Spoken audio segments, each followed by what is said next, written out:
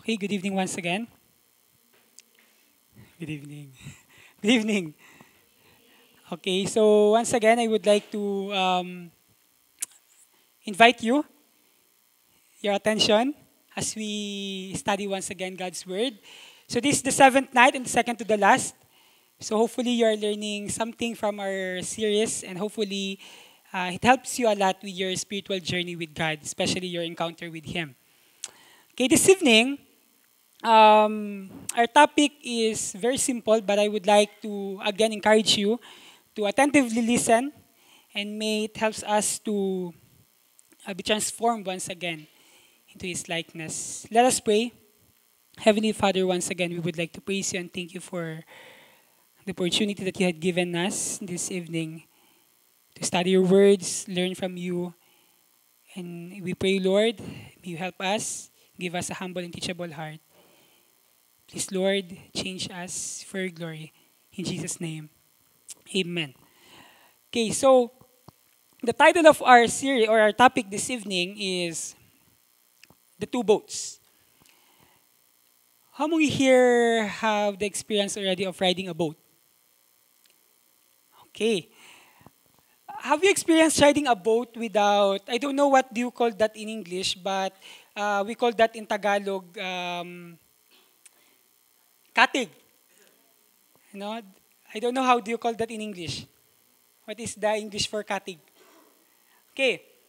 When this picture, I was able to take this picture in Angat Dam or Angat Bulacan.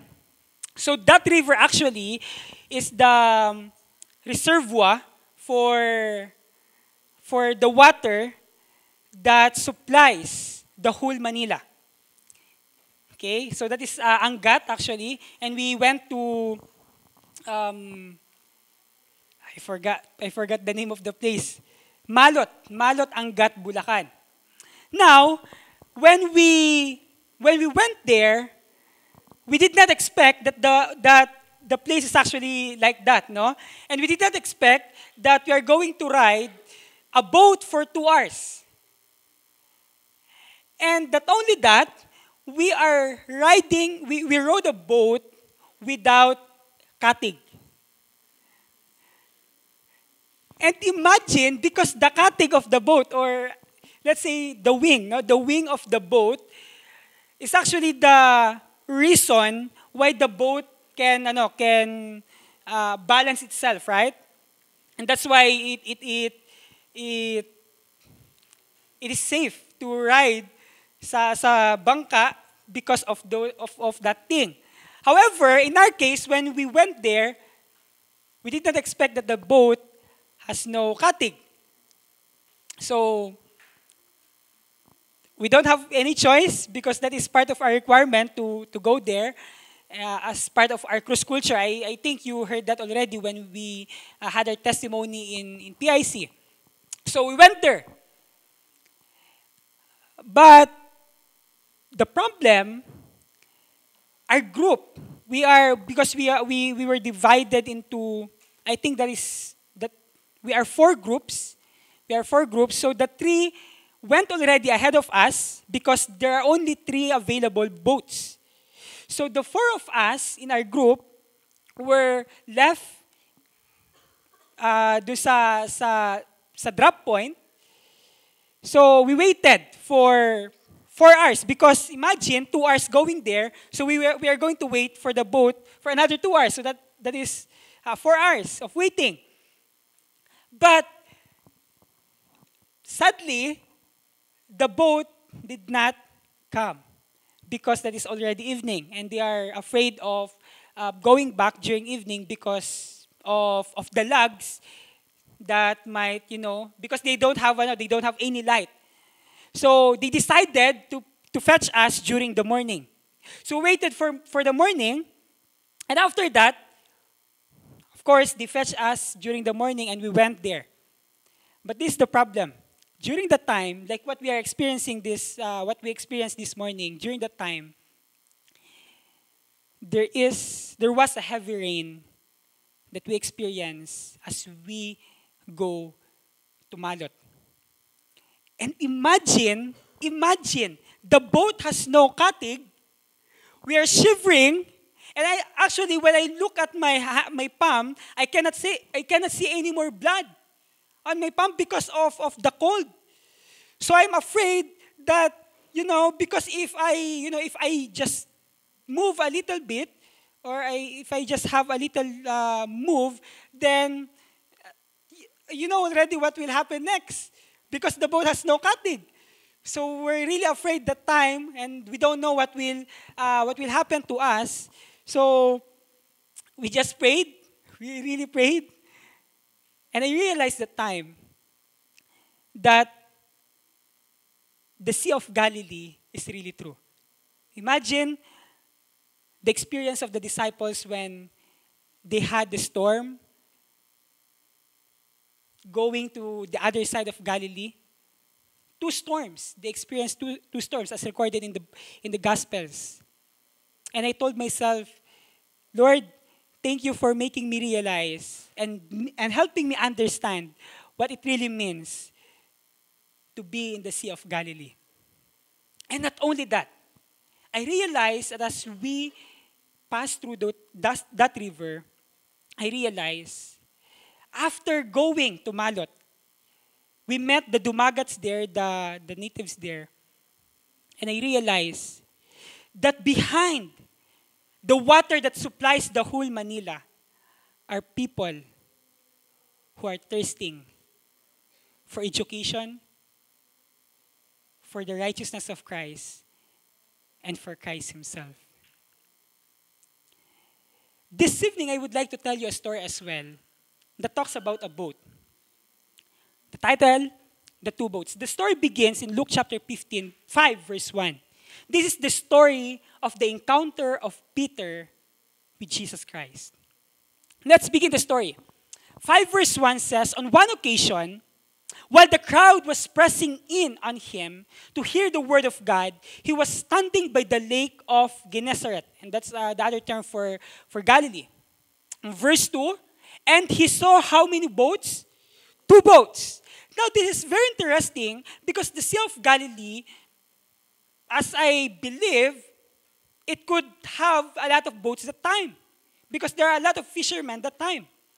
But Luke only recorded two boats, and I don't know for what reason, because he could say that there are 4 boats or there are 5 boats, but I don't know what's the reason of telling us that there are only 2 boats, but later on we will see that there is a purpose of telling this. By the lake, but the fishermen had gone out of them and were washing their nets. In verse 3, getting into how many boat now? One of the boat. And whose boat is that? Simon, Peter. He asked him to put out a little from the land, and he sat down and taught the people from the boat. Now, I'll be telling you 3 observations again, and we're done. The first observation that I would like to tell you this evening, that when Jesus called Peter as one of his disciples, Luke recorded something that is very interesting in his calling. And what is that? Luke recorded that time, there are only 2 boats. This is very interesting because despite of the fact that Galilee has a lot of fishermen and there might be a lot of boats that time, Luke intentionally mentioned only 2 boats to signify that among the 2 boats, God, Jesus, intentionally chose Peter. It says that he went to one of the boats and that was owned by Peter. Friends, I would like to tell you this evening that when God calls each one of us here, he calls us intentionally because we are, first observation, chosen by him. Discipleship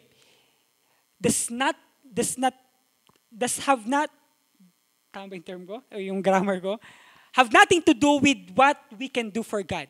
Discipleship is all about our chosenness. We were chosen by Jesus. Nothing more and nothing less. It's simply because He chose you. Second observation. Verse 3, getting into one of the boats, which was Simon's, he asked him to put out a little from the land. And he sat down and taught the people from the boat. Verse 4, and when he had finished speaking, he said to Simon, okay, Simon, can you put out into the deep and let down your nets for a catch? So what happened?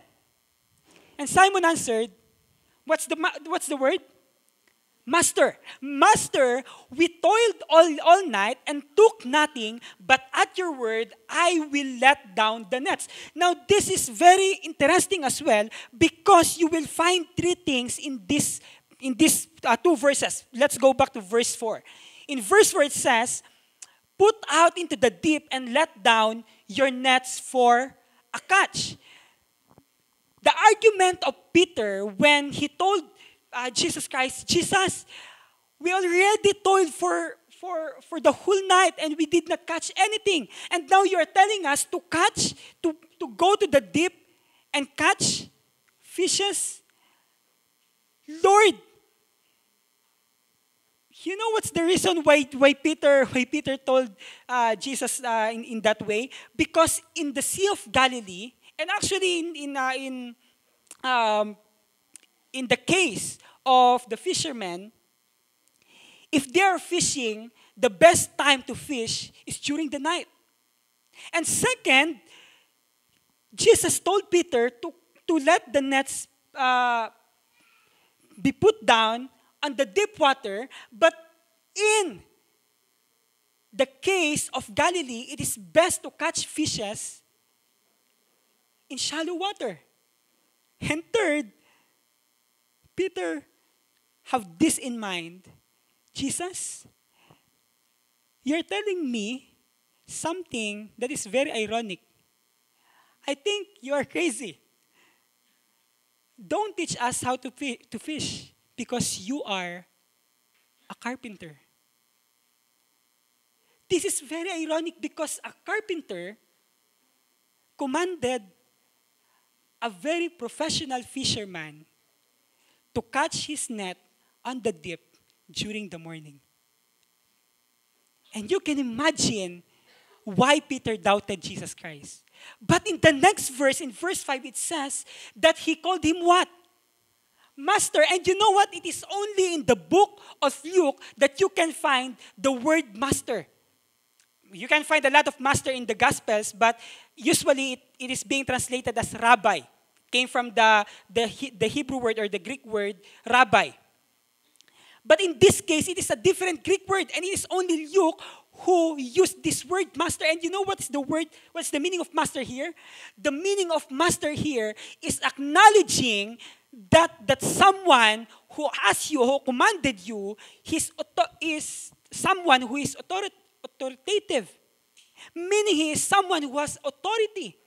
And so therefore, when Peter responded to the call or to the command of Jesus Christ, he recognized that someone, that Jesus, who is a carpenter, and who commanded him to catch on the deep water during the morning, has an authority.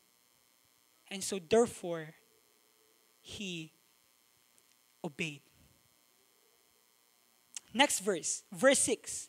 And when they had done this, they enclosed a large number of fish, and their nets were breaking. Verse 7, they signaled to their partners in the other boat to come and help them, and they came and filled both the boats so that they began to sink. And verse 8, this is interesting. Verse 8 says, but when Simon Peter saw it, he fell down at Jesus' knees, saying, depart from me, for I am a sinful man, O Lord. Second observation. Our discipleship is all about Jesus commanding us. And we are commanded this evening. He wants each each one of us here to be his disciple. Friends, being a disciple is not about making sure first that you will get something from Jesus, that you will get something from God, but it's all about having that faith on that someone who has an authority over us. And Jesus is only asking our faith on him and obey him. And with that, like Peter, by obeying, we will experience miraculous things, things that we never seen before. Third observation. For he and all who were with him were astonished at the catch of fish that they had taken. In verse 10, and so also were James and John, sons of Zebedee, who were partners with Simon. And Jesus said to who? To Simon. Imagine, Simon is with James and John, but Jesus intentionally only told to Simon. And later on, I believe that Simon Peter is the one who also called the other disciples. And what did Jesus tell him? Jesus tell him, do not be afraid, Simon. After being afraid that he is a sinful man and he wants Jesus Christ to depart from him, Jesus told him, do not be afraid. From now on, you will be catching men. You will be a fisher of men. Now, Jesus is telling him, Simon, I would like to declare you this day that you are no longer a fisherman, but a fisher of men. And you know what? After that, verse 11, and when they had brought their boats to land, they left everything. In Matthew, it says there that they left their father, they left their fishes, and they left their boats. They left everything and followed him.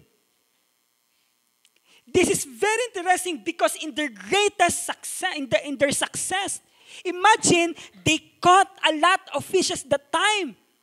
And they could not actually, hold those fishes because the nets are breaking. And what happened after getting those nets, finally, what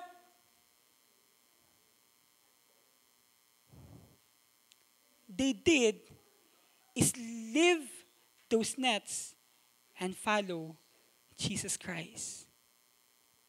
In their time of success, what matters most for them is the one who called them.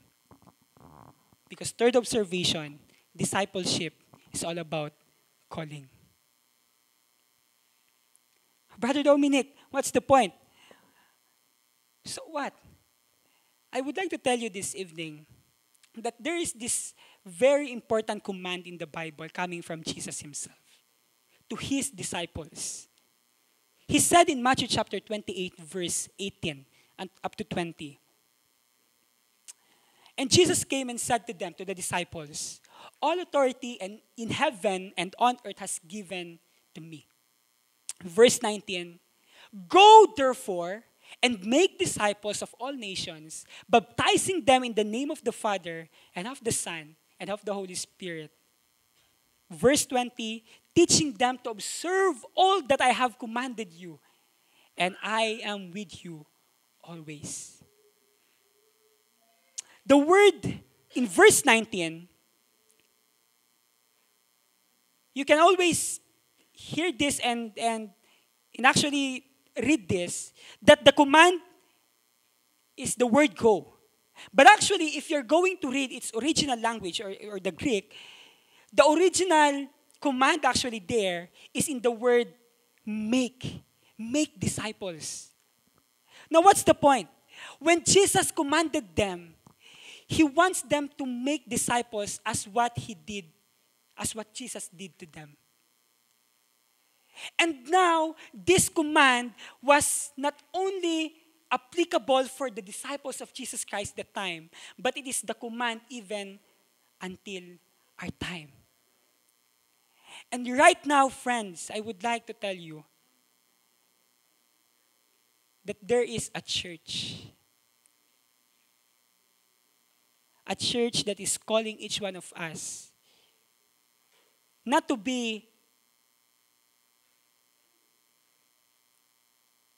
a denominationalist, but to be a Christian, to be a disciple of Jesus Christ. I would like to invite you this evening. You might be riding on one of those boats. And I believe Jesus is choosing you tonight. He chose to be on one of the boats because He chose us. And now He is commanding us to follow Him because He wants to call us as one of His disciples, as fisher of men. We studied already a lot of truths last nights. You learned already about the Sabbath. You learned already about stewardship. You learned already about state of the dead. You learned a lot of truths already. You might be someone here tonight who for the first time know those truths. And now God is calling you to be one of His disciples, to be one of His chosen, to be one whom He commanded, and to be one whom He called. Will you stand tonight if you are that someone? And like what this command says, accept Jesus Christ as your personal Savior through baptism. If you are that someone, I would like you to stand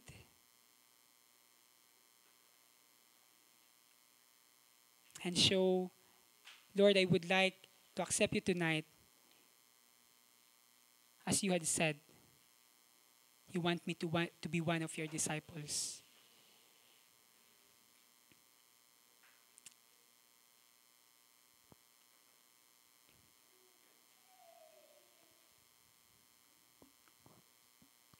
Let's pray. Heavenly Father, thank you once again for your faithfulness. Lord, like Peter, thank you for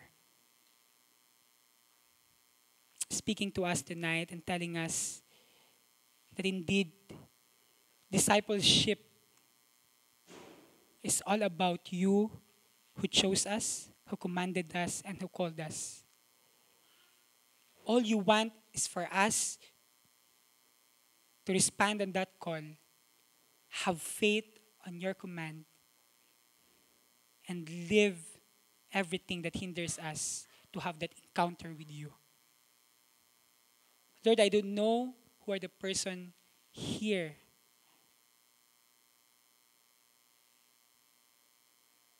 who wants to accept you as their personal Savior. But I would like to dedicate them to you tonight, Lord. May you help them to realize the importance of this calling, the importance of being one of your disciples, and being one of your children. Thank you, Lord, for your faithfulness, for your grace, and for your love. Thank you, Lord, for choosing us. In Jesus' name, amen.